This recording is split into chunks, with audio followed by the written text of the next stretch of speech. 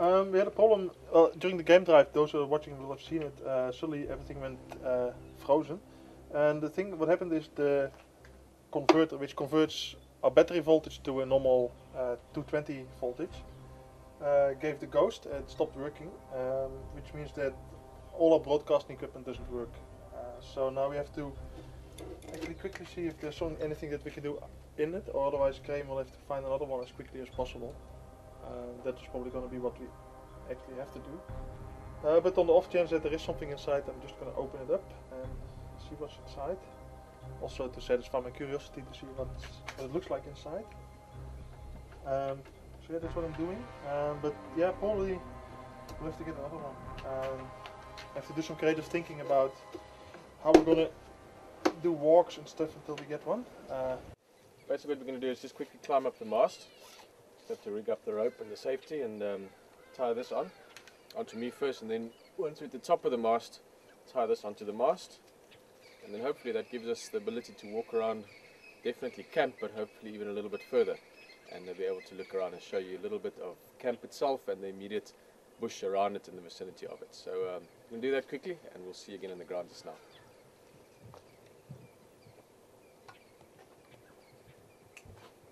Good morning. It's a lovely morning here in Djuma Game Reserve. As you know, unfortunately at the moment we can't take a drive out. We've got a technical problem that we will still see exactly when we can fix it. It will probably involve flying a few things in, and who knows what else. It's not always the easiest to find the things you need out here in the bush. So we'll see how that goes. But for the moment, as always, we make a plan, and this morning we've been up on the mast and putting a few things up, and Pete was doing a few things last night, and basically we're able to do this now. So yeah, welcome to camp. You've seen bits and pieces of it before, but this will be our first sort of live walk around camp. This is the workshop area. A bit busy here last night, couple of things around. Of course, as always, we couldn't have guessed that we're going to have many people visiting this morning. So camp has looked better before, but it's a living, working camp. So just sort of enjoy it for what it is. This is my bedroom. This is a couple of us that stay right in camp. My room and Herman's room, the one next door. Very comfortable accommodation as far as bush accommodation goes. Bit of crates and this and that, sort of the backyard area. This is a place we should all spend more time in, but we don't always have the time. This is the gym. You can see you can guys, I'm just messing around. It's a little bit early morning, so I'm going to try and make a joke. But yeah, you can do some exercise and hopefully stay in shape, so that when we need to suddenly climb masts and change tires and carry things around, then we can do it. This is one of my favorite little pathways to another room. You come through here, this is where Pete Braat stays. You can see it was very windy last night.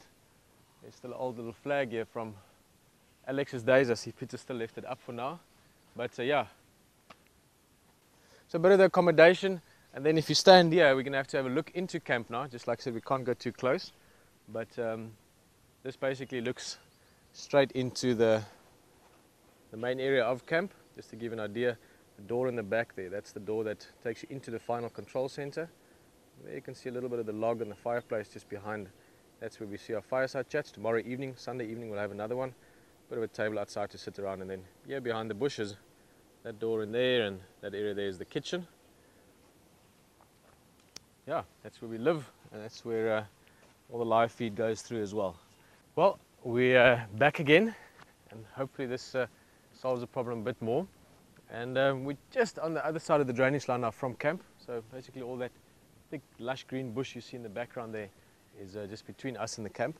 We're going to walk around a little bit, just see how far we can move, and then we'll go back again towards the pond area and so on that we lost picture earlier, and see maybe we get a better picture there now as well. But let's just take a little walk around, see what it's about. There's lots of signs of elephants. It's typical stuff. You can see this is a good example, elephant breaking the whole branch off and chewing it off, basically eating the softer bark or the cambium stuff off the branch.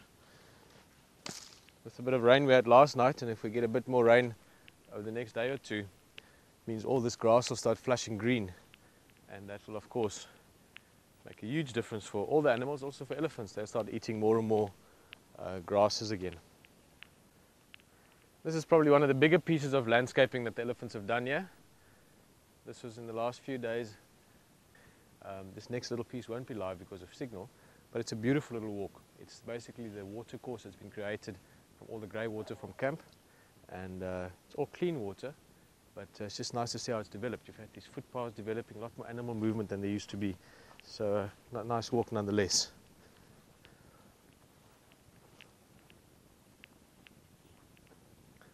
Maybe this is the easier jump this side.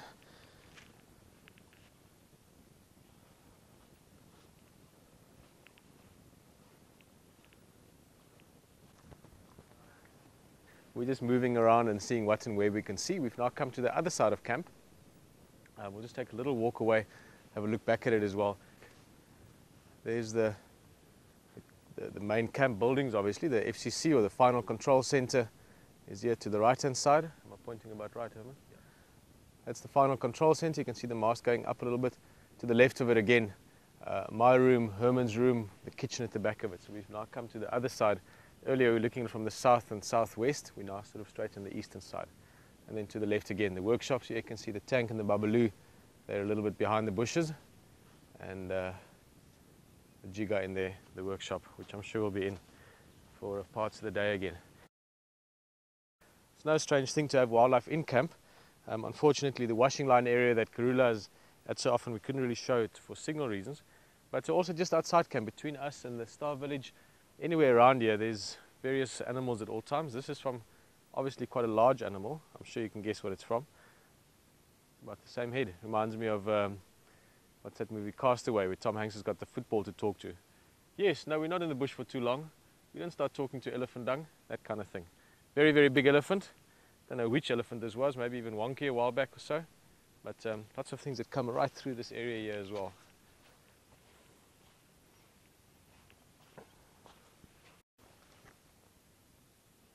Just from early this morning, I'd say probably within the last hour and a half or so. Not even insects inside the dung yet. Just the odd little fly or so. So in the last hour or two, this elephant could very likely still be in the general vicinity. There's his track.